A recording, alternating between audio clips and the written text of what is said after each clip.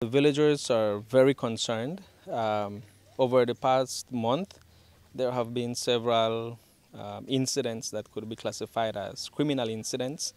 including thefts, breaking into houses, and others that are a little bit more serious to be mentioned. But what their concern is that they're worried that out of 1 month, the village is changing its peaceful status into that of a concerning area where the incidence of crime seems to just be escalating rampantly, out of control,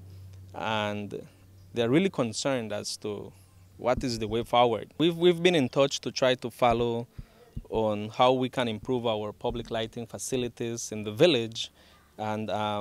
representatives from BEL have shared their willingness to work along,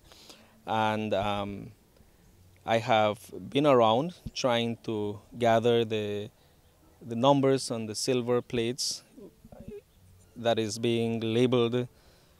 in some of the light posts, where we as community members or village leaders would want to solicit